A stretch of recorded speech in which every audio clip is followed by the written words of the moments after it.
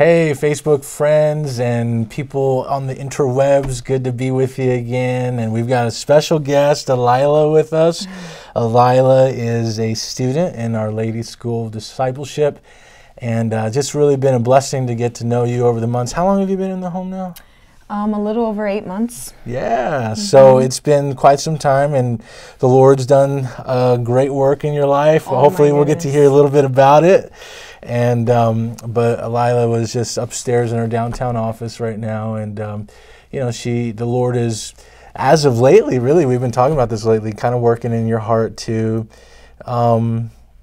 help use the influence that God has given you, you know, to help other people. And today is Giving Tuesday, and this is a great opportunity to help RU students and potential RU students who would like to get in the home. Right now, we were just talking about this, we have 4 students that want to get in the home but don't have the financial means to right now. So if you partner with us financially, that money will directly go into investing in the lives of students to get them here to get the help that they need. Alila, if you could just kind of summarize just maybe what brought you here, and what you know, you don't have to go into so much detail, but what the Lord has been doing in your life in the ladies' home over the last several months. Okay. So what brought me to the home? I was dead emotionally and mentally. I came back to the Lord in December of last year, and I tried to walk with the Lord and go to church and do it, but I didn't realize how mentally messed up I was and how much my emotions overwhelmed me and how much I acted on them. So long story short, there's a lady in my church, the youth pastor's wife. She is a dear friend to me, and we were really close, and one day something happened and I kind of just like started ignoring everybody, and she came to my house one day. She knocked on my door. She came with Chick-fil-A, praise the Lord, and she knocked on my door and she, you know, just started crying, Alila, what's going on? You know, like, you haven't talked to me, you know, like, long story short, you know, the first thing that came out of my mouth when I opened my mouth, because I was just standing there listening to her, was, I need to go to Rockford. And she started crying, and she said, all right, let's make this happen. So I moved in with her for 3 weeks, and then I came here to the home, and I can honestly say that it was the best decision I've ever made in my entire life. The church that I go to now, I've been there since I was about 11 years old, but I've always been in and out. And I've never really had a personal relationship like I do now. Like Brother Cisco said, I just told him that I've been here for a little over 8 months, and I'm actually going to be graduating in a couple of weeks.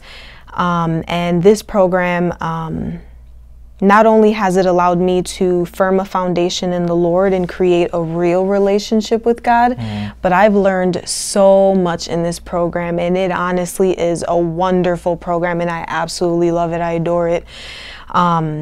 I didn't have the funds to come either, but my church loved me so much that they provided the funds.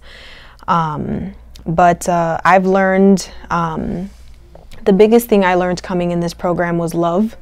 I learned that love wasn't a feeling or an emotion, but it was an action, and that was huge for me. I also learned about character and integrity. The way I grew up, it wasn't anything about that. And so coming here and learning about how to be as a woman and how to act and how to present yourself was huge. And integrity, just the whole thing about integrity, just doing right no matter what, was a huge eye-opener to me. And so this program honestly has transformed me from the inside out. And I'm going to be going into the grad program to continue that, and it's just, it's been awesome. It's been awesome. The people love on you so much, and I mean, if you just have the faith in God, I mean, He can do anything for you. You know, no number is too big for God. That's great. And as you've heard through Lila's story, you know, it took somebody having compassion. You know, the previous time here with Brother Burks, the previous video, he talked about the maniac of Gadara and how sometimes we know the story and we know the ins and outs of it because we have that recorded in Scripture. But the Bible says that Jesus just saw a man. And, you know, it just takes an individual to see a man, to see a woman in hurt and in need. And so Lila had your youth pastor's wife come alongside, right? And then also the church came alongside. So oftentimes, you know, people are in distress and in need of help, but don't have anyone to step out by faith, don't have anyone to lovingly confront. And so when you give and when you partner with us financially, it goes to helping specific students in need. Lila, if there's somebody watching right now and, you know, picking up and just transplanting from wherever they are in the country to come to Rockford for a residential 6 to 8 month program, but there's a hesitancy there, there's like, I don't know if I can do that, you know, what word of advice would you give to somebody like that on the fence that kind of knows that they need something to change, but really are hesitating making a commitment like that? You know, what word of advice would you have for somebody like that? I would definitely say that trust in God. I know that a lot of people say that, and you know, they use it very often, and sometimes you might not even think about it when you say it, but it is the truth. And definitely let go and let God. You know, when I first came here, I fought it for a couple of months, and it took me a while to really allow it to settle in with me. But once I gave up my efforts and really allowed God to break me from the inside and show me who I was and let Him work on me, it was beautiful. I mean, it really was. I mean, I came in a caterpillar and I'm a baby butterfly. So yeah. That's part of the dynamic, I think, of the program, whereas maybe some people have been through other programs, a 30-day, you know, a 2-week, or even some kind of intervention where it's kind of a flash bang, but, you know, part of that process is the time. But not just time, because time doesn't necessarily heal all wounds. Like some people say, time is an ingredient, an important ingredient, but it's the greenhouse effect where you're fully submerged in the Word of God. But through that time, we begin to learn to walk by faith, learn to trust God, learn to let go and let God.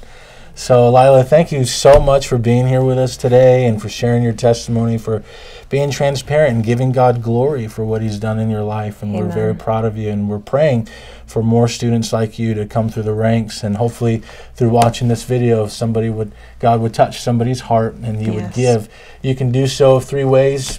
Today, the 2 main ways is on Facebook. You can do so. It's Giving Tuesday. So there's matching funds. If you give $10, Facebook would also match it for $10, and that's all through today until their funds run out. I think they're doing it up until $7 million, something like that. So kind of cool, unique opportunity. Or if you visit rurecovery.com/give, there's a way for you to donate on there to our student assistance fund. Or if you'd like to be a warrior and continue to support RU, just for $10 a month, you can be a warrior with us and be on the front lines of addiction recovery and help invest in individual lives who are hurting.